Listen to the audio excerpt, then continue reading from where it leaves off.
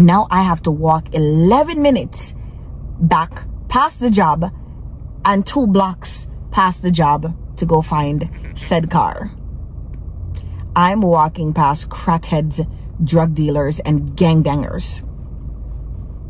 I look like I would be kidnapped and sold for parts. I look like somebody's gonna beat me up, take my Crocs, and take my phone. Is how the area that I'm walking into. I'm scared for my life. Not even joking. And I am dramatic, but this time I'm not being dramatic. I'm just like, oh my God, what is going on? What is going on? What is going on?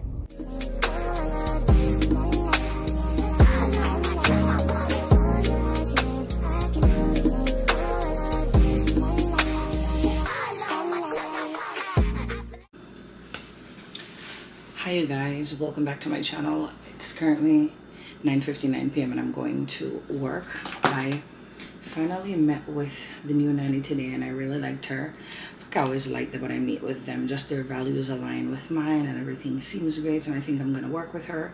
But of course the primary nanny, I had her scheduled for tonight and tomorrow, and right now it's 10 p.m. and she just messaged me like 15 minutes ago because I messaged her and asked her if she's almost here, and she's just like, oh no, I'm gonna get there at like 10 or 10:15. I meant to message you earlier but I forgot, and I kid you not, for the past couple of weeks this is what she's been doing every night. It's very rare when she comes like 9:30 1 or 2 of the night. The other nights she comes here at 10 and like 10:15 or whatever, and it's just you say nothing, you're running late. And I think because I'm so very nice and so accommodating, she probably just feels like we're friends and you don't need to show up on time. And at the end of the day, I'm paying you, and it doesn't matter if I'm paying you a nickel, a dime, or $50. Come here on time, or communicate that you're running late. If we agree on 9:30 and it's 9:32, you're late. And I'm not saying that I'm a stickler for the 9:30 or like the 9:32. I'll give you like a good 10 minutes, but communicate. You know what I mean? So it makes me feel like tomorrow I want to schedule the new nanny, because I just don't feel like I've taken an Uber last night. I'm going to take an Uber tonight because my friend is not working. But also I'm trying to take public transit and like, you know what I mean?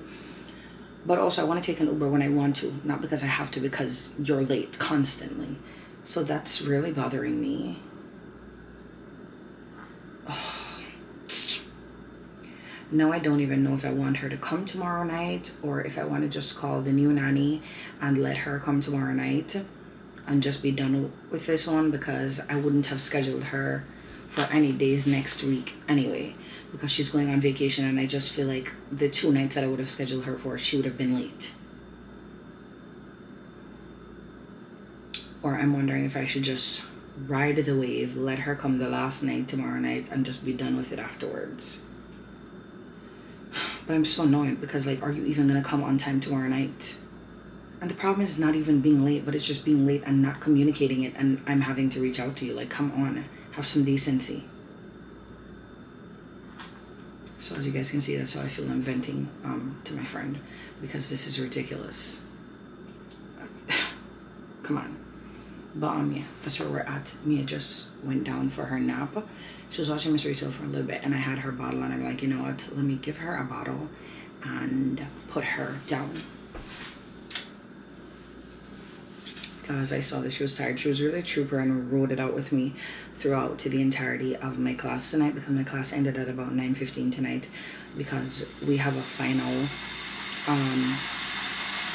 today's Tuesday, we have a final on Thursday, and he wanted to like go over a few things for the final, so the class just ran freaking late. So now, you know, I'm here. But I still managed to get everything done on time, feed her, bathe her, everything on time, and still, this guy is not there. Anyway, that's where we're at. You guys, I have to tell you all about this predicament. I leave work. My friend who I normally come to work with, she didn't work tonight. My friend who I normally come to work with is off tonight. So my other friend who lives close to me, he's just like, yeah, I could just drop you home. So I'm like, okay. He's like, you would just have to wait a few minutes, but I'll drop you home. So I'm like, okay, cool. So before the shift ends, I go and I'm like, just give me your key and I will find your car and go sit in there and wait. He gives me the directions to his car. He sends me the opposite direction from where his car actually is. I walk and I'm looking for the car and I have the key in my hand and I can't find the car. So now I'm waiting. Now I'm out here for 30, 45 minutes. And he's like, oh, this is crazy. I can't understand how you can't find the car. And I'm thinking for sure I'm in the right spot because I don't know cars. I just can't find the car. So I'm like, listen, I'm just a girl. It's okay if I don't know the exact color of your car and what it looks like, and I can't find it right now. He sends me the license plate number. I still can't find the car. So I'm just standing there. I'm like, all right, I'm going to wait until you come out. You can come here. And, you know, I'm prepared to be embarrassed that I'm standing right there and the car is right there and I don't see the car and I have the key in my hand. And I press the unlock button and I still don't see the car. Friend comes out of work. The car is in the complete opposite direction. Now I have to walk 11 minutes back past the job and 2 blocks past the job to go find said car. I'm walking past crackheads, drug dealers, and gangbangers. I look like I would be kidnapped and sold for parts. I look like somebody's gonna beat me up, take my Crocs, and take my phone is how the area that I'm walking into. I'm scared for my life. Not even joking. And I am dramatic, but this time I'm not being dramatic. I'm just like, oh my God, what is going on? What is going on? What is going on? I'm scared. But like, he sends me his location. I send him mine so he can see where I'm at. And that's how we discovered that I'm in the wrong direction. You know, but also I went the direction that he told me, and the coordinates that he sent me, that's where they were, in the direction where I was. So he sent me the wrong direction.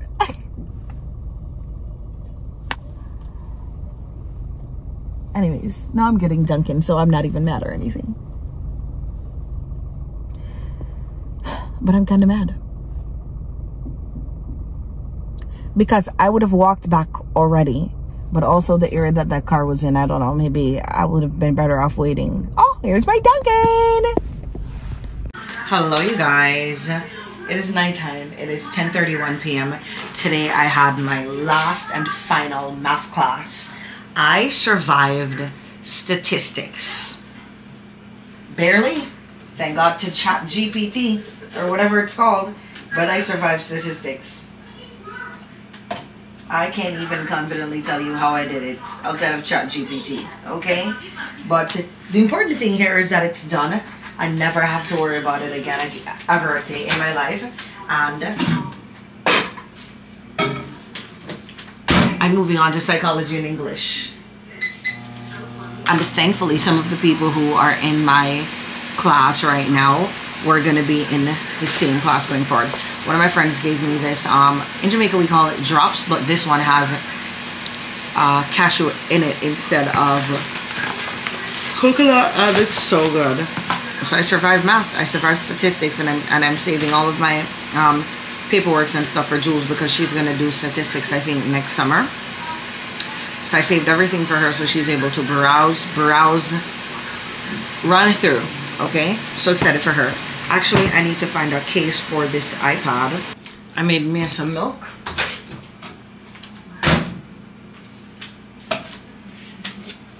Put a little cereal in there. Tomorrow, I need to start packing because we have a trip coming up and I have not started any form of packing yet. And I need to prepare for that. I'm going to feed Mia this little bottle. And then I'm going to sit down, watch some YouTube, buy a case for this iPad, and then we're gonna basically call in a night. So I'll see you guys tomorrow. Hello, you guys. I'm in the kitchen. I still can't believe that I've survived my math class and I'm alive and I'm well. Okay? I think Mia is a breakfast girl like me. And I think I might have curated that because every morning when I come home, we sit down and we have breakfast together. So I'm in the kitchen and I'm making breakfast. Mia is now at the height where she didn't touch the door handles. A while ago, I see her standing at the door, trying to pry open the door. That means at the front door that I don't normally lock. Mainly because there's no reason. Now I'm going to have to start locking it or the lady is going to be down the stairs. Oh my goodness. She's so curious right now. So I'm about to make some breakfast. Listen, you know Mia could catch the door handles. You should see her on her tippy toe a while ago. trying to open the door.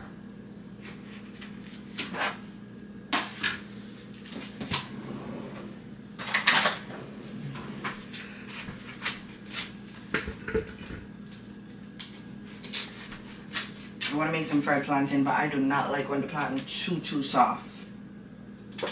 And this one, when it's too very soft and like it's falling apart when you touch it.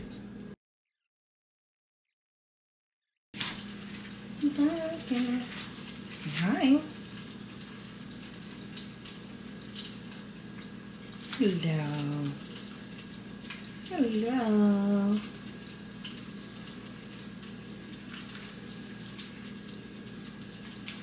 Hi, Mia. Hi, Mia.